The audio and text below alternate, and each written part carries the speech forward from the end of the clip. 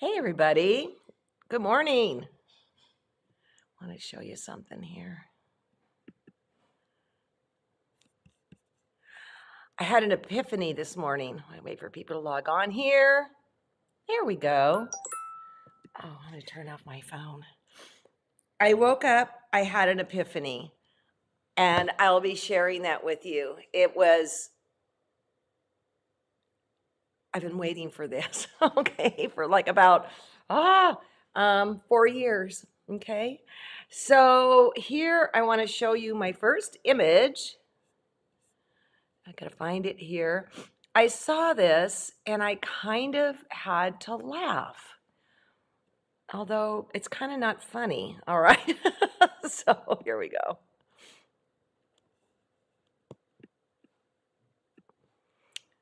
Never, ever think outside the box. Ever. And you know what, you guys? I was feeling creatively, exceedingly boxed in. I have my little box for my ties that I want to do things with, and I have ideas, and I've been out and playing with them and all that. And this morning, this morning, before I opened my eyes, ideas, they started coming. I was willing to think out of the box. I have not felt this exhilarated for, again, 4 or 5 years. I mean, I had the whole thing with my family, my parents, and then COVID, and then the surgery, and it's wiped everything out of me, everything. But this morning, mhm. So I've got something. What we're ultimately going to do today is deconstruct some ties and show you how I do it. But also, I'm going to show you where my brain is going on this whole thing. But I've got some show and tell for you as we get going this morning. Okay, so Christina sent me this. Actually, Suzanne sent me this. This is from the Mancuso show in Pennsylvania. And, oh, I hear my buddy Kitty. And this is Christina Wickert's quilt, of which John says he's seen her here on the message board as people type in. Guys, this got best of show. Again, Suzanne, thank you for sending it in to me. I love that I've got spies out there. It's done all with silk and it's hand quilted. It is absolutely delicious, so much that it got the big fat blue ribbon. Look at the binding, the border, the finishing of it with the little scallops. I mean, it's absolutely gorgeous. What's the matter? I know. John goes, oh my God, I love that border. Yes, there's a reason. Congratulations, Christina. There's a reason you won. And again, this was our BOM a few years back, but then here's a close up of it. Hand quilted. Yeah, just beautiful. And then I have another spy out there who's often here, and that's Paul. Paul sent me this morning. Misty Cole made this, and I think it was the Wisconsin Quilt Show.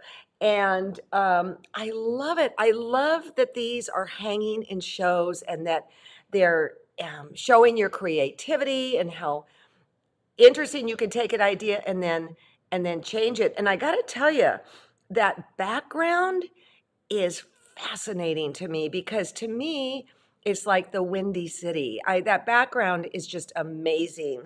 So, Misty Cole, we take our hats off to you. Okay, so now I want to talk about sharing and friendship and community. My dear friend Lois Johnson moved from Grass Valley to upstate New York. And in her neighborhood, they have a thing called the Hillsborough Cove Art Show. She's in kind of a planned community. And the idea is, say on Saturday, think about this in your neighborhood. Everybody puts out whatever art they do, and then it becomes kind of a stroll. And so she was like, oh, do I do it? Do I not do it? Is my stuff good enough? That's what she gets from me. And she sent me pictures of um, her yard. Look at those quilts. And isn't it interesting? This happens at Alden Lane too. Well, it did happen, where the sun sprinkles through and it changes the imagery of the quilts. She has a command of color that is just amazing. So then here's this, her self-portrait. And please look through the front door and up left, up the loft for the COVID quilt. That was our Cape Facet Mystery Quilt. And it's perched so high up in her house that it would have been impossible to take it down and get it back up properly. Okay, speaking of COVID, she had COVID while this is going on. And it was a relapse. She came back from England, had COVID. She might have gotten it at the airport in New York. They're saying it's pretty bad there, but it has rebounded and come back. And that's her dear Joey Hannah that I've known since birth. And then right behind her, Grace. And Grace, if you recall, if you've been watching these things with regularity, Grace is the one, the little girl that there was the video of her singing at the sewing machine. And it was so cute. And they are a musical family, and it was within the rhythm of the sewing machine. So this is a quilt that Lois made for Grace. Grace has glasses, and so a lot of the little girls have glasses, but it's like all of the occupations that Grace should consider being as she grows into an incredible human being. And trust me, Grace has a good start on that. So what happened was a woman came by. I don't know quite how this played out because she did have COVID and had to stay away. And Lois wanted to do this tie project. She doesn't know what she wants to do. I'm hoping today I don't scare everybody away or give them ideas. But a neighbor came over, and her husband was a professional ballroom dancer. And she said, I mean, okay, this is how it works, people. She said, okay, I love your quilts. Do you have any need for ties?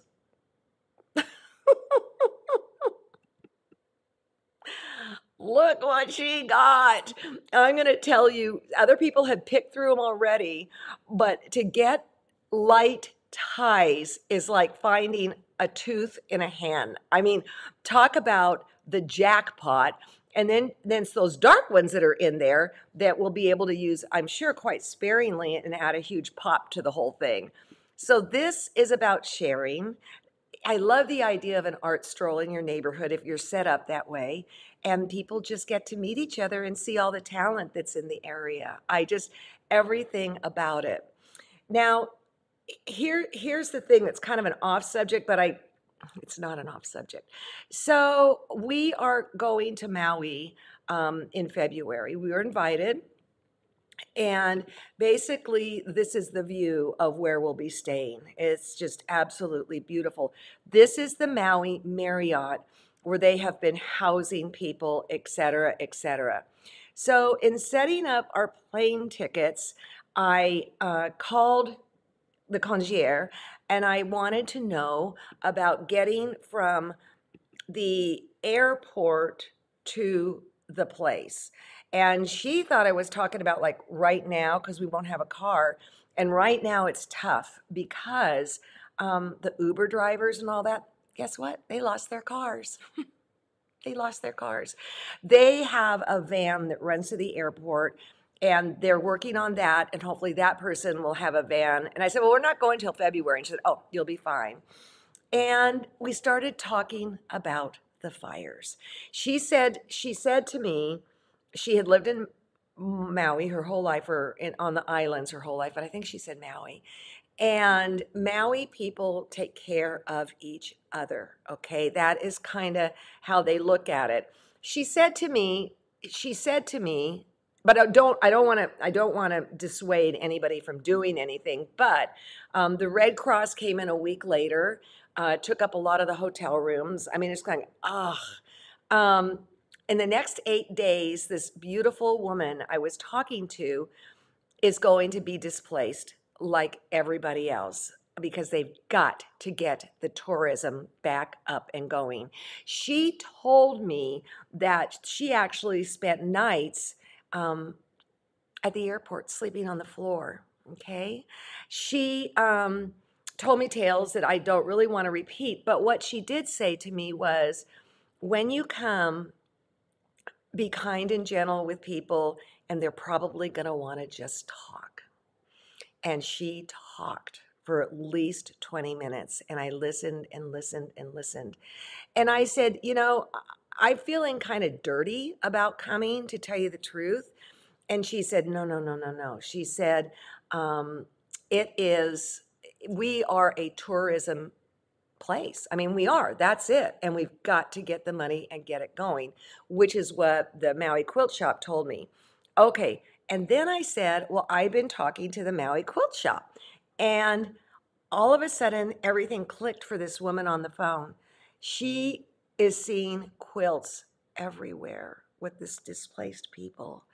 And she said, I mean, I know it's a dying art. I said, "Oh, no, it's not a dying art. Don't go there with me."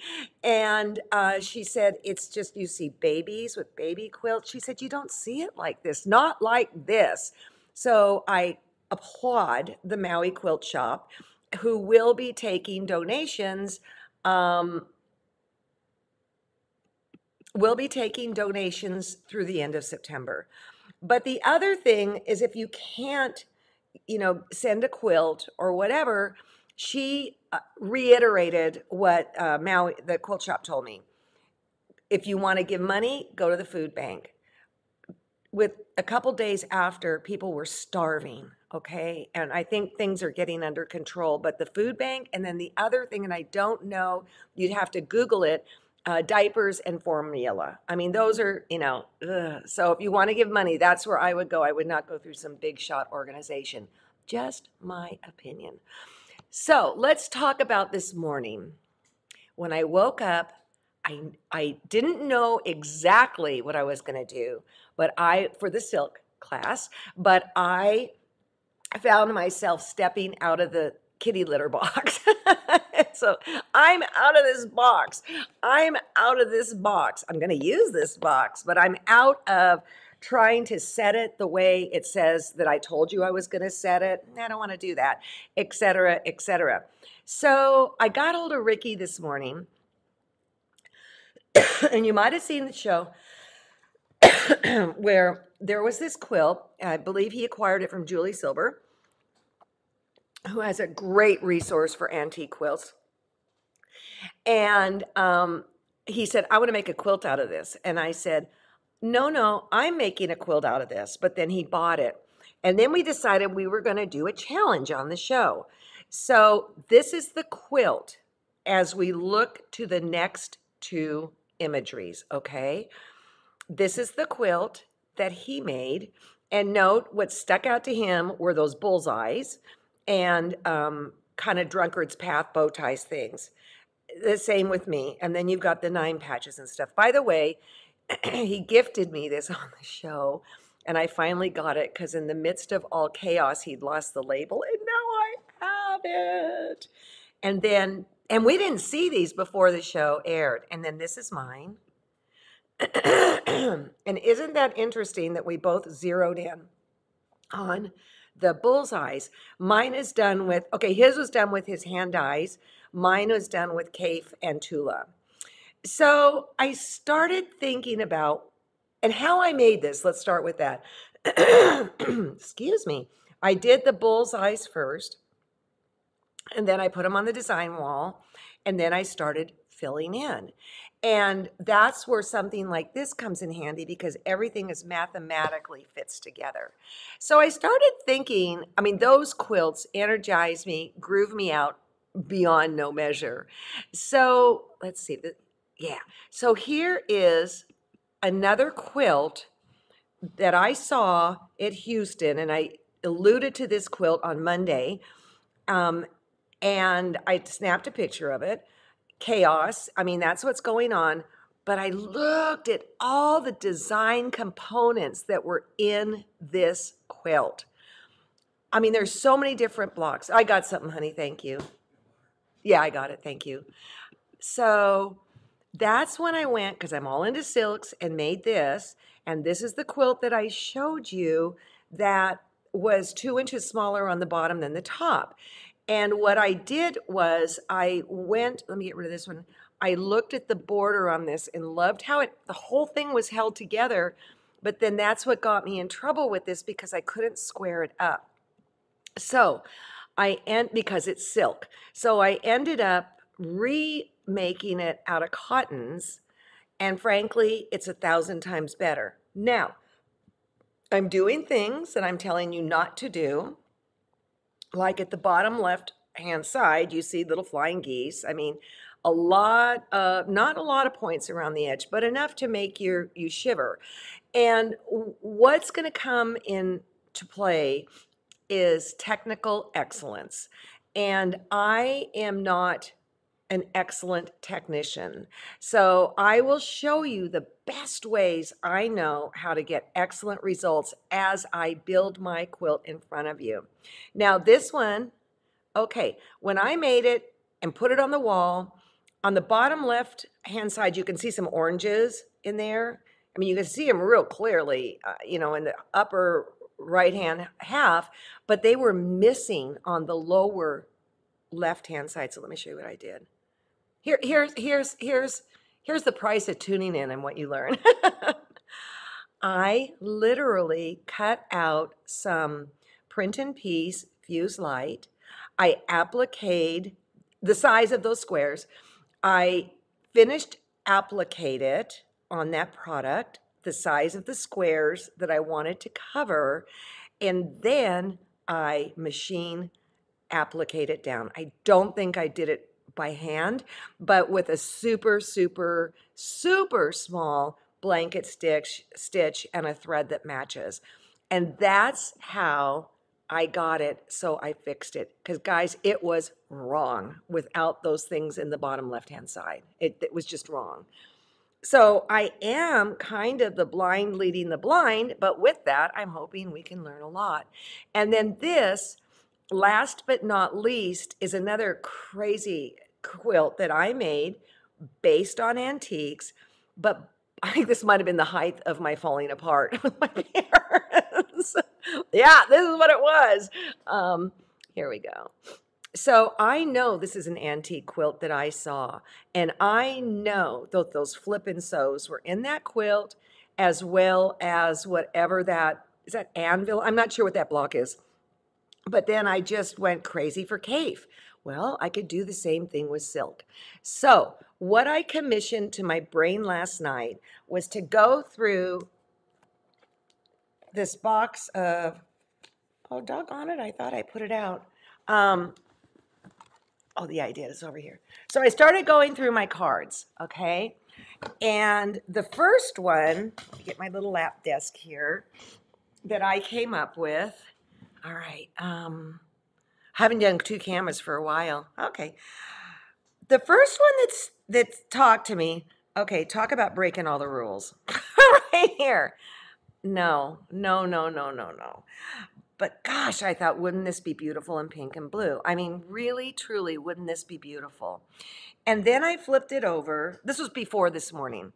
And I thought, okay, I could do a 36-inch one, all right, and then do things around it.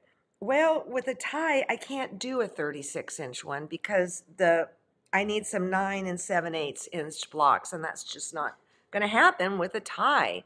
But this was haunting me, and I don't know that I'm not going to do this sometime now that I feel like I'm back in the saddle. So as I went through the box, this one just kept coming to me over and over and over. It's so simple. It's so easy.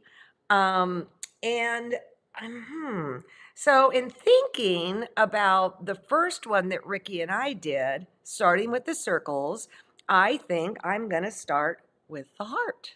All right.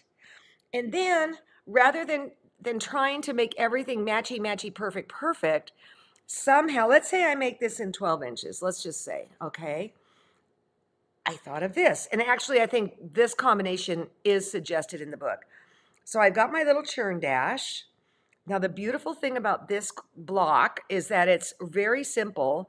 So why couldn't I do some 6 inches? Let me see if the instructions are there. Yeah, right there, right there. So I could do even 8 inches, and then no, 8 from 12 is 4, and then figure something out. But I realized as soon as I stepped away from, well, you've got to put it in this set or that set, I was set free. I'm just going to work with blocks I like. Okay, this is scary stuff. I'm asking you to step out of the box, which is why I put up the very, very first cartoon, all right? So I'll go back to that so you can see it. I want you to think about stepping outside the box, out of your comfort zone. Because I know it's funny at retreat, we have people there that are rule followers, and you know who you are. And don't be a rule follower. Now, is this going to be a slam dunk for everybody? Oh no, it's going to be hard. It's going to be really hard, but it's going to be really fun. And again, if you want to do something kind of simple, the quilt behind me is just squares, half square triangles, and rectangles, right? Lois said, Hi Lois, did you like your quilt show? Um, do you think that simple is best with silk ties? I think if you're playing with them for the first times, you want to kind of go simpler. I'm willing to challenge myself with these things here, with these little triangles. Now, as I build my blocks, I'm also going to give class, I'm going to intersperse things on like, okay, so how do you get a perfect half square triangle? How do you? Because it is possible. Yes, it is. So there's that. Okay, are most ties cut from the fabric on the bias? Yes, I believe so. Is it Michael or Michelle? I think it's Michael. Yes, I believe, rumor has it they're all cut on the bias. Yeah, so you really do want to stabilize it. And then Lois, and talking to her this morning when I was so excited, I think she brought up rayon. And I don't know. I don't know rayon. And I said, well, if you asked me this right here live, I'd say, well, Lois, I'd say, I don't know. Tell us how it works. Um, no, Margot, I did not use an adhesive backing. Yes, it's fabric prep. Once it's super, super sheer, you could hand quilt through it. One side has a little bumpy on it, and you iron it, the bumpy down onto the back side of the tie, and then cut it out. Now, I expressed on Monday that my friend Robin said you could do all the components of your tie by lining them up, fat to skinny, fat to skinny, and then just fabric prep it.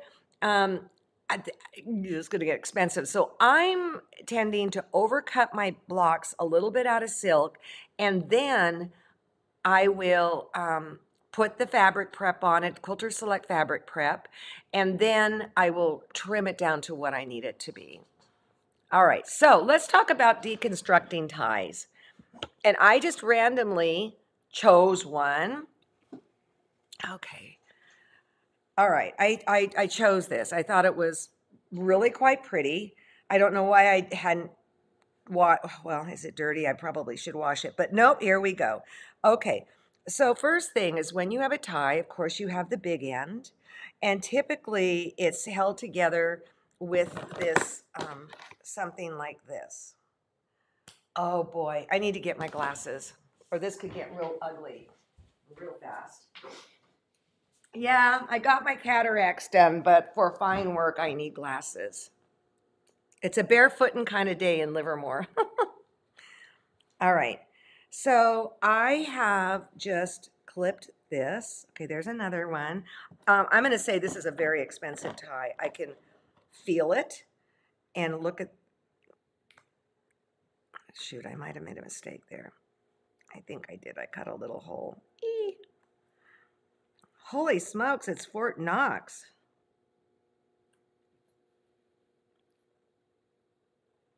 I'm going to get my seam ripper. Wouldn't you know, I'd pick Fort Knox for this whole thing. I can't believe this. I just ripped a hole in it. Oh my God. I can't believe this tie. Okay, they were almost to the end of it. Is this buttoned up? Oh, that makes me sick. I cut a hole in it. But I'm doing that to make you feel better for when you do. Then what I'm going to do is I've got to take this off. And I would hang on to these. I think I showed you a tie on Monday where the artist used these in the border. By the way, I'm so proud of our TQS people that enter the quilts and tell the story. And I mean, you watch Carol make hers out of wool that's just, I adored. So this is something you do when you find your favorite Netflix thing that you can look down and not have to watch every innuendo. May I suggest Friday Night Lights? I mean, I don't even like football. All right, so that's off. So I'm going to put that aside. All right, then I'm going to take this off. You know, that's the part where well, maybe I'm going to pull this first. See how I just pull and the thing gathers and it gathers and it gathers. Oh, wow, that's some thread there. Okay. Now, before I get too far down, I've still got to deal with this here. Before I strip it out too much, what I am going to do is on the pointy end, I'm going to cut that off. I could strip it all the way down to it, but I'm going to save this because I saw that on the edge of ties too. So that's going to go up there with the tie. Just so I hope you all know I'm breaking out in a sweat here. Yes, I am. Your fearless leaders carrying a lot of fear right now. Man, I can't even, there we go. Woo! Okay, so that goes all the way down there, right? Right? Oh, another one of those things. I'm kind of glad I got a hard one. Kind of makes me happy. You know what? Forget it. That's coming off too. This is the hardest tie I've had to deconstruct, guys, period, which I find absolutely fascinating. Okay, then we go back down to this guy. And basically, I'm going to, oh, well, that's exciting. I just popped it. Okay. If you have questions, please put them down right now. So I'll be there in a minute. Now, how do I know this is an expensive tie? Other than the silk is just flippin' glorious to feel. Down here, typically ties are lined with some cheapo fabric. Not this tie, it's lined with the same fabric. So here you've got a whole lot of extra fabric that you can use. So I would cut it out, or you could pick it apart, whatever you want. Man, this is a beautiful tie. And again, I got mine from a pediatrician. I'm telling you, put the word out. You'll be able to get ties. Well, actually go to, oh, I'm not gonna say, go to Capitol Hill. Apparently they're losing some ties there. I'm sorry I had to say it. Oh, I can't believe this stuff. Okay, so I've got another beautiful piece that I can use here. I mean, that's a pretty substantial size, right? And then I'm going to pull this out. Garbage, unless somebody has a great idea.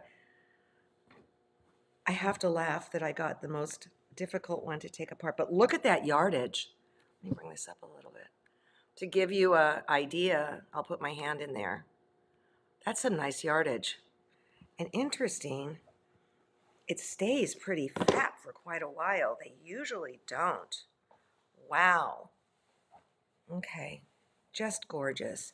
So that's what you do. I would wash it first, and then deconstruct it. And if you missed the washing thing, we talked about that on Monday, last issue.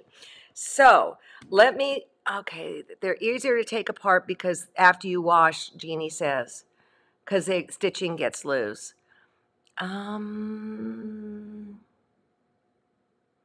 Oh, the quilt made by Chris Wickert belongs to Genesee's Valley Quilt Guild that Lois and I belong to in Rochester. She is amazing. I have to tell you guys that when all these things start coming in together via the internet and connectivity, it's amazing. I mean, even like the lady in Maui going, I'm seeing all these quilts. Carol, your mom worked in a tie factory when she was young. Okay, here we go. I save the thread as, oh, this is interesting, as it is strong for other sewing things. As for also the inner stabilizer, a friend wanted for tailoring facings. Huh. Okay, well, I know that Kristen, who works with us, loves to do clothing, so maybe I should ask her if she wants it. Okay, Sue, I don't know why this screen is frozen. I think it's okay on my end. So,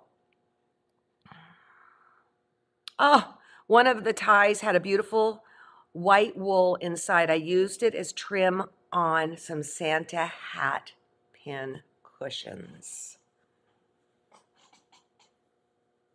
Yeah, this is wool. Huh. Yeah, I'm not going to share it, Kristen. Sue Spargo. So, anyways, that's what's going on today. Someone said that was a $135 tie. I believe it. In fact, I was going to go look up the brand and see. I got lucky. And Lois got lucky. I just got super lucky. So I'm surprised that isn't the first one I grabbed because usually my hand goes to wherever things cost money. It's a terrible dilemma of mine. So, okay, people, this has been fabulous. And on Monday, I'm not quite sure what I'm going to do. I might start piecing that heart thing, or I might talk about how to get a perfect half square triangle, because I know a lot of you are going to be entering into that. Give me a vote right here. Give me a vote. I know it takes a minute to load.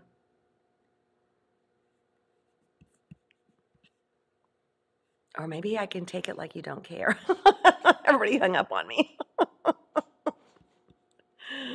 Oh. Heart. Perfect triangles.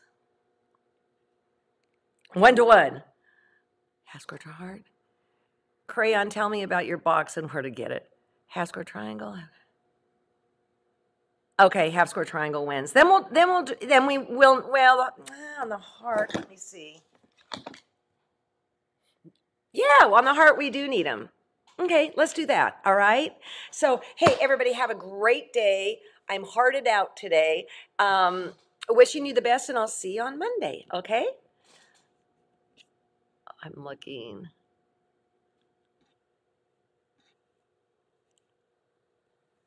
Bye.